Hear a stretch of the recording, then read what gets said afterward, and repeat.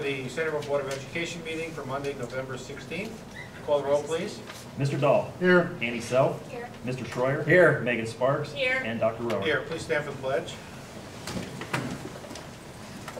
I pledge allegiance to the flag of the United States of America and to the republic for which it stands, one nation, under God, indivisible, with liberty and justice for all. Motion for approval of the agenda. Second. Call the roll, please. Mr. Dahl. Yes. Annie Self. Yes. Mr. Schroyer. Yes. Megan Sparks. Yes. And Dr. Rower. Yes. Next, the Board of Education reports, the legislative report. Mrs. Sparks. Got it. Since returning from the campaign season, committees have mainly been hearing testimonies on various bills.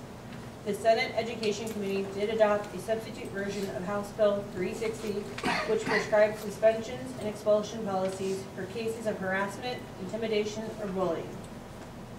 The substitute version revises the types of discipline a district may administer for such cases. Discipline in those cases include detentions and in or out-of-school suspensions of up to 10 days or an out-of-school expulsion. Also, as you may remember, earlier this year, Mr. Yucks brought it to our attention that there was talk of taking away some of the alternate pathways for graduation.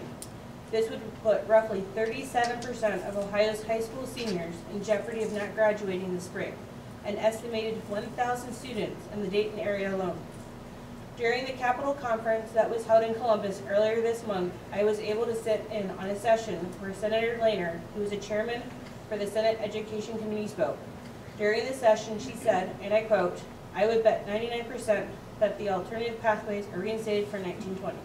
So hopefully there would be good news for our seniors soon." And that's the end of the report. Thank you. Next, student reps. Come on up.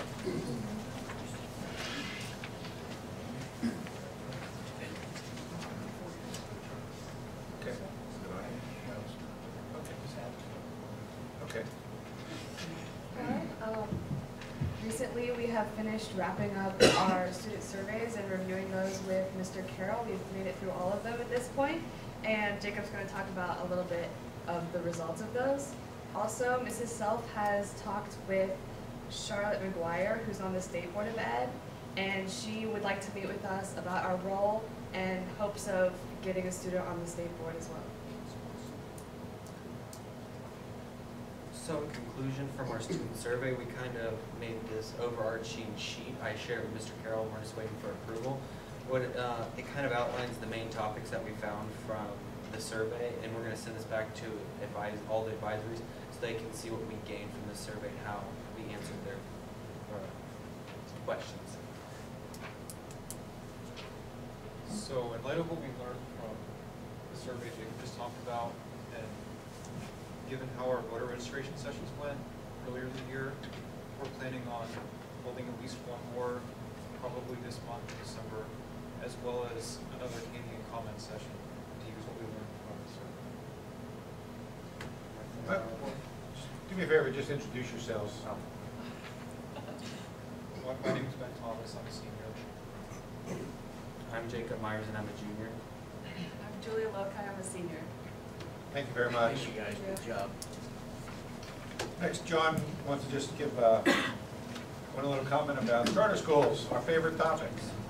In the paper this weekend was an article about an audit done by the State Auditor's Office concerning how the State Department of Education didn't properly report the low-scoring charter schools in order to get its scores higher in order to make sure they got federal financing. It was interesting, and if you go onto the webpage for the State Auditors, you can read the whole report, and I would recommend it to anyone who's interested. I didn't read it all, it would be lengthy, but I read a lot of it. But what's interesting about it, when they were asking the various heads of various committees who was responsible for making sure this occurred, people would say, well, I didn't know that I was supposed to tell anyone, I didn't know I was supposed to report it. The state superintendent said, well, I thought he was going to take care of it. The lack of transparency and the lack of responsibility was amazing and also disappointing. So it's just a continuation of what we've been seeing with charter schools throughout the state of Ohio. I'm not saying that they're all bad, there are some very good ones, but the history of the charter schools and how with ECOT and others have just stolen money from local school districts and continuing poor performance without any type of repercussions is just absolutely terrible for the citizens of the state and for our community, because I don't know how many hundreds of thousands of dollars each year we have taken away from us who go to charter schools. So I would recommend everyone get a chance to look at it and review it. It's something that's harming every community school in the state of Ohio, including ours. Thank you. Mitch, why don't you tell us how much, roughly? Yes. Yes, Dr. Rohr. Last year we had nearly $700,000. It was between $650,000 and $700,000 that went out for charter schools last year.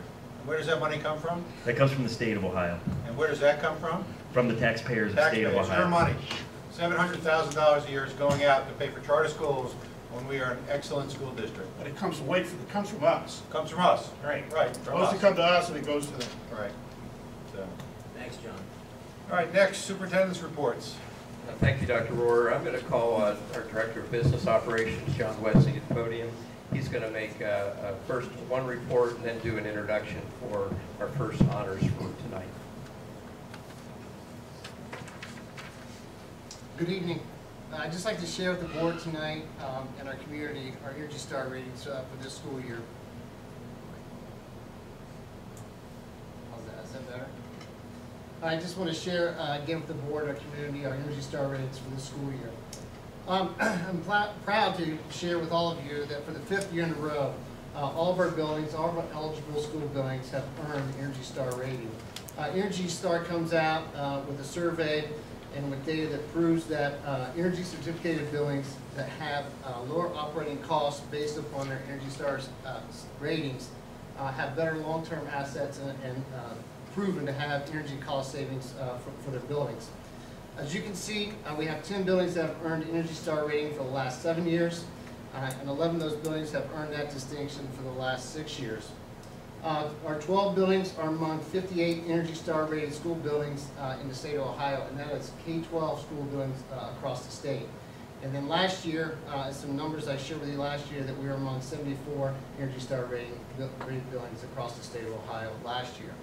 So you think, what does this mean? How do you determine that in terms of dollars and tax dollars in our community, and how we save money for our community? This chart, and I know that it's very small to see, but there's really one number that I really want to make note here. In this chart, you can see the different properties, the high school all the way through Weller Elementary, the energy cost savings, or the energy cost per building of each of those buildings, and then the national median average for buildings similar in size and the cost to operate buildings that are similar to the size of our buildings. And in the far column, you can see the savings that we gather based upon our energy cost and the national median energy cost average.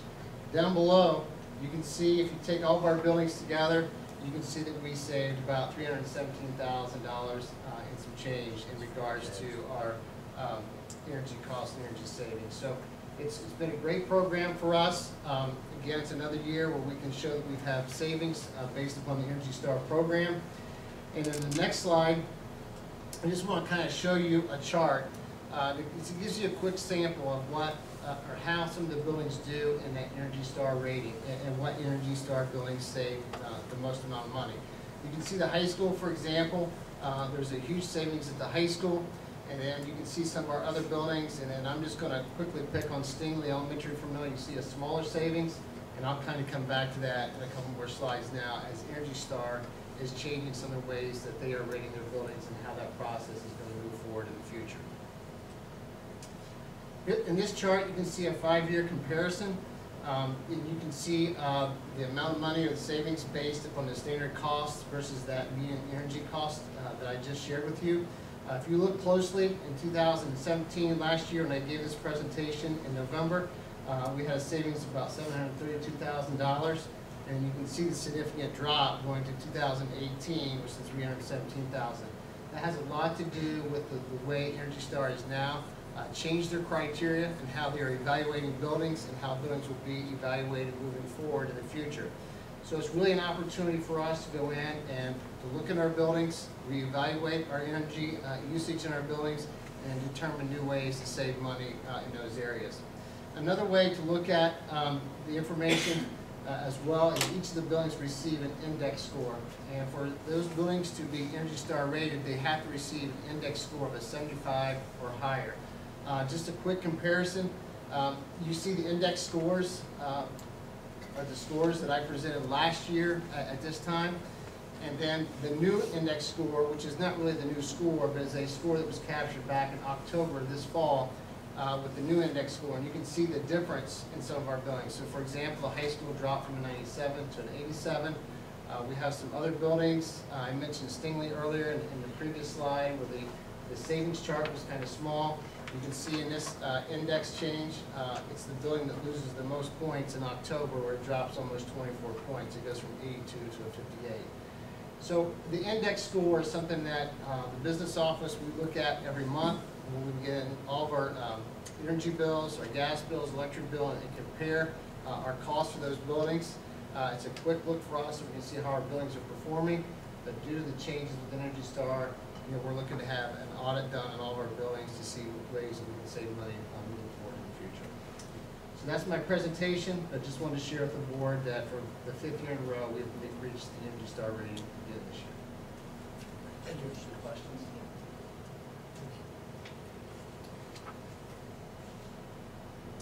And now I'd like to take a minute for honors and introduce Amy Trick, our transportation supervisor, and Andrew Grasty, our assistant transportation supervisor, to come up. For the last several years, we've recognized our bus drivers who participate in the state rodeo, and I will let these guys kind of explain what the rodeo is all about. Usually we have this presentation in the spring. The state decided to change the rodeo to have from the spring to the fall. So tonight we get a chance to recognize our drivers that participated in that contest. The thing I would like to share is I appreciate what the drivers do. And I don't think a lot of people realize what our drivers do to prepare for this contest. They spend a lot of time, a lot of hours at our transportation facility, setting up cones, setting up obstacle courses that they drive their buses through to prepare for the contest. And really, they do it because they're trying to make sure that our kids are safe each and every day. And so I thank them for their efforts and what they do. And at this time, I'll turn it over to our transportation supervisors. Thanks, John. Each year, Centerville school bus drivers compete at the Regional School Bus Rodeo. This year's Regional Rodeo was held on October 13th. During the rodeo, participants were required to take a 50-question written test regarding Ohio law for school buses and perform multiple maneuvers in a school bus designed to test the skills and knowledge of each school bus driver participating. Drivers have an opportunity to advance based on their score to the state school bus rodeo in Columbus, which was held on October 27th. This year we had 9 drivers participate and 4 staff members volunteer to judge at the event. Our 9 drivers were Tim Bach, Chris DeWitt, Linda Hilton, Catherine Kasperzak, Tom McCullough, Therese Milletti, Doug Pence, Beth Pekorski, and Carla Schiller. Based on the score Therese, Doug, and Catherine received at the regional rodeo, they qualified for the state rodeo, where they competed on Saturday, October 27th in London, Ohio. Our volunteer judges for this event from our district were David Cobb, Vicki Kendrick, Ed Pekorski, and myself. Andy and I would like to take this opportunity to say thank you to all the individuals standing up here for the outstanding job they do each day as they safely navigate the streets of our community.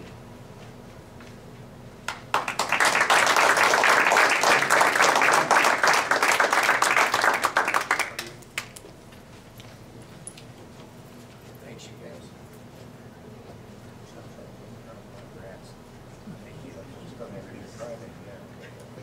Don't walk on the boss.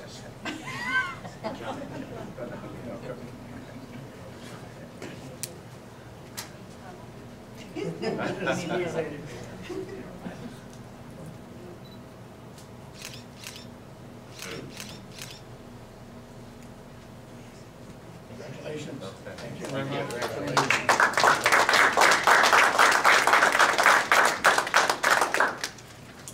I also just want to add our congratulations to all the drivers that participated, and like John and Andy and Andrew said, our drivers work very, very, very hard to make sure that all of our children, all of our students are safe every single day. And we certainly appreciate their efforts in doing that. So thank you again and congratulations.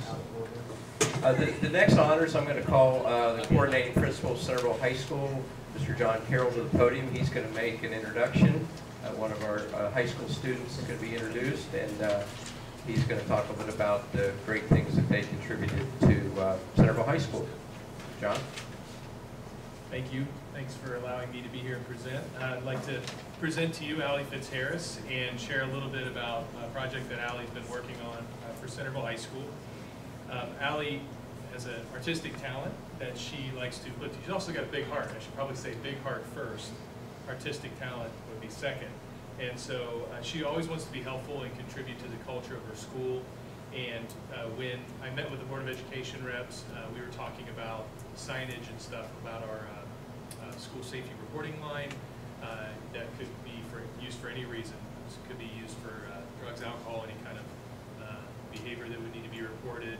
Depression and suicide is another part, and certainly bullying. And so you might actually remember Ali. She's been before the board for recognition before, where Ali actually on her own basically developed a poster contest for elementary school students, an anti-bullying poster contest, and she led that process and funded the gifts and the rewards for that process out of her own money. And so Ali continues to use her art to contribute to the school and to basically earn money that she can give back to others. And she has created the graphic that you can see presented up there. That will be the posters that are placed in all the buildings, or all the rooms here at Centerville High School. So I'd just like to publicly thank Ali for her contribution and for continuing to use art to find her voice. So well done.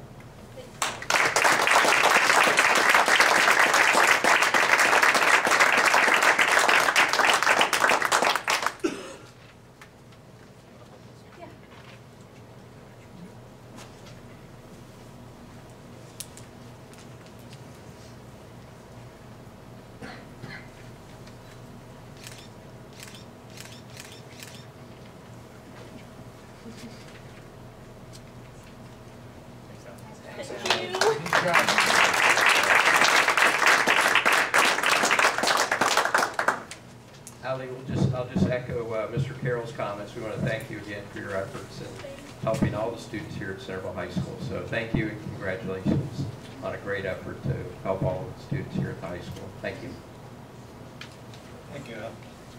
Next is hearing of the public. At this time, we like to give everyone an opportunity, if they'd like to come up to the lectern, state your name, address. Actually, you don't have to state your address anymore, but your name. If you have any comments, please limit them to 3 minutes. They'll be addressed at a later time. Anyone like to come up to the podium? Lectern? No. All right. Next, move on to Treasurer's report. Mr. Biederman. Yeah.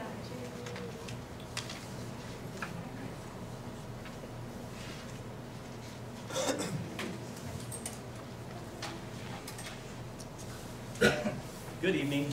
My presentation this evening is a financial summary after 4 months into the fiscal year. General fund revenue from all sources combined is on target with the 5-year forecast projection after 4 months into the 2018-19 fiscal year. The chart on this slide shows that overall revenue is up 5.9% through the first 4 months of this fiscal year. This is only because the first of the 2 homeowner rollback payments has been received from the county auditor 1 month earlier than it was received last year. The 5-year forecast approved in September projects a decrease of 3.6% in the revenue for the year, for the fiscal year. You can also see from this chart, when combining 2 years of revenue after 4 months, that the bulk of the revenue continues to come from local sources at 87.9% of the general fund. State revenue continues to be an area where we receive lack of support in comparison to other schools in Montgomery County and across the state. State revenue is only making up 12.1% of the general fund of the revenue as shown on this chart. General fund expenses from all categories combined are up 9.6%, but are under budget after 4 months into the 2018-19 fiscal year.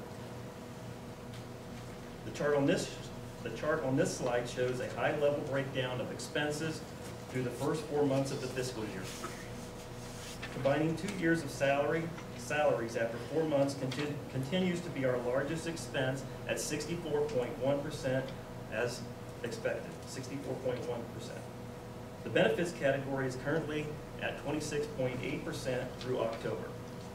The green areas on this chart for all other expenses are low in comparison at 9.1%, which is as expected as well. We are a personnel-driven service organization focused on meeting the needs of students, and that's why this particular area is low at 9.1%. Each year, benefits enrollment for employees is during the month of November. Table set meetings were held at all the buildings in November to assist employees with the benefits that are being offered by our school district. These table sit opportunities were also used to emphasize ways employees can save on the cost to themselves and the district when using the health plan specifically. The Auditor of State's Office conducted the annual review is conducting the annual review of the 2017-18 financial records and the comprehensive annual financial report. The on-site review of the financial records has concluded, and the review of the comprehensive annual financial report will continue through December. The completion of the full audit and preliminary report is expected by the end of December or early January. This concludes my report this evening, unless there are any additional questions from the Board of Education. No questions, Mitch, just a comment. I just want to tail dove on some of this. You know, when we talk about the funding of our district, and only 12.1% is coming from the state, we have to make that up, obviously, through levies. When you look at charter schools, as Mr. Dahl talked earlier, we're losing $700,000 a year. That's coming right out of our district money. Our employees' administrative costs are one of the lowest in the state. We work every day. You look at the Energy Star savings, how much we save every year. So it becomes frustrating that, you know, the state continues to take money from us, not give us much back. You know, we are at the point where most school districts go for levies every 3 to 4 years max. We are in the process of, again, contemplating when our next levy will be. But again, this coming 2019, it'll be 6 years since we came to the voters in our district for a levy. That's almost unheard of in this state. So I want you to know, as those things come about and people start talking about this, realize what a good job we're doing, how the state is taking tons of money, giving it to places or not giving it to us. And we have managed to spread this wealth out for 6 years without going back to the voters. So just know that when you start hearing about levy talking coming up, any talk of we're wasting money, we're not doing well, just not true. It's just not true. So anyhow, just wanted to throw that in as we move forward. So one last piece of that, we continue to get the unfunded mandates from the state as well. And the special needs costs continue to rise as well, as those requirements, they're mandates, they're needed mandates, but they're all costly as well. Right. Thank you. Next, Treasurer's recommendations. Consider approving the October 2018 financial statements listed below. The monthly financial, the fund activity reports, the appropriations, the general funding spending report, general fund summary comparison. Purchase orders included in statement number 7, approved by administration, then and now certified by the treasurer and supported by the board resolution, totaling $145,476.50. So moved. Call the roll. Mr. Dahl? Yes. Annie Self? Yes. Mr. Schroyer? Yes. Megan Sparks? Yes. And Dr. Rower? Yes. Next, considering a resolution for a 5% increase to the Centerville, Washington Township Library premiums for calendar year 2019. Again, just to explain, another way this district has continued to save money is by going self-funded for our insurance plans. We have kept costs down. The costs have risen significantly over the last couple of years. But again, we're still saving the districts hundreds of thousands of dollars by going self-funding. Part of the reason we could spread these levies out so long. So the libraries, we funnel, the money comes from the state to our library by a state come to our school district by state requirements, then the monies go out to the school, to the library. So part of what we have done to help the library save money is have them as part of our self-funded plan. So this year we're voting for a 5% increase for the libraries. So moved. Second. Call the roll, please. Mr. Dahl? Yes. Annie Self? Yes. Mr. Schreier? Yes. Megan Sparks? Yes. And Dr. Rohr? Yes. Next, consider approving the following Board of Education meetings, October 22nd and November 19th. Second. Call the roll, please. Mr. Dahl? Yes. Annie Self? Yes. Mr. Schreier? Yes. Megan Sparks? Yes. And Dr. Rohr? Yes. Next, superintendent's recommendations. Superintendent recommends accepting resignations as listed on Schedule A, recommends the employment, change of employment status or change of contract status for the certificated persons listed on Schedule B, for the salaries, programs, and on the effective dates given, recommends the employment or change of employment status for the support staff persons listed on Schedule C, for the salaries, programs, on the effective dates given. Superintendent recommends the employment of persons listed on Schedules D and D1 for supplemental contracts or extra duty assignments. Superintendent recommends the granting of leaves of absence for the persons listed on Schedule E for the reasons and on the dates given. So moved. Second. Call the roll, please. Mr. Dahl? Yes. Annie Self? Yes. Mr. Schreier? Yes. Megan Sparks? Yes. And Dr. Rohr? Yes. Superintendent recommends the employment of the person listed on Schedule D2 for supplemental contracts or extra duty assignments. So moved. Second. Call the roll, please. Mr. Dahl? Yes. Annie Self? Yes. Mr. Schreier? Yes. Megan Sparks? Abstain. And Dr. Rohr? Yes. Next, consider approving the 2019 Board of Education meeting minutes, of which we discussed at our work session last week for the following 2019 year. So moved. Second. Call the roll, please. Mr. Dahl? Yes. Annie Self? Yes. Mr. Schreier? Yes. Megan Sparks? Yes. And Dr. Rohr? Yes. Next, consider approving the reappointment of Richard Carr to the Washington Centerville Public Library Board of Trustees to another 7-year term that will begin January 1st, 2019 through December 31st, 2025. Again, we have the requirement to approve the board members. Those board members are selected by the Centerville Washington Township Library and approved by us. So moved. Second. Call the roll, please. Mr. Dahl? Yes. Annie Self? Yes. Mr. Schreier? Yes. Megan Sparks? Yes. And Dr. Rohr? Yes. Next, consider a resolution approving the following revised board policies, which were discussed at our work session last week. Number 5610, removal, suspension, and permanent exclusion of students. 5610.02, in-school discipline. 5610.03, emergency removal of students. And 5611, due process rights. So moved. Second. Dr. Rohr, you want to explain that? Sure. Earlier this month, actually November 2nd, a new piece of legislation that came out of House Bill 318 was passed into law and signed into law. And basically the approval of these 4 revised board policies keep us compliant with the new Ohio Revised Code based on this new legislation that came out. All 4 of these policies have to do with discipline or types of discipline that school districts are allowed to use when disciplining students in public school districts. So for us, basically, we were compliant in most everything in there. There were just a few changes in each one of these policies. But again, wanted to make sure that we're compliant with the law. And so we did talk about these last week at the work session. The board had an opportunity to review those changes. And tonight, they're approving those so that, again, we can stay compliant with the Ohio Revised Code. Thank you. Call the roll, please. Mr. Dahl? Yes. Annie Self? Yes. Mr. Schreier? Yes. Megan Sparks? Yes. And Dr. Rohr? Yes. Motion for adjournment. Second. Call the roll, please. Mr. Dahl? Yes. Annie Self? Yes. Mr. Schreier? Yes. Megan Sparks? Yes. And Dr. Rohr? Yes. Thank you all for coming.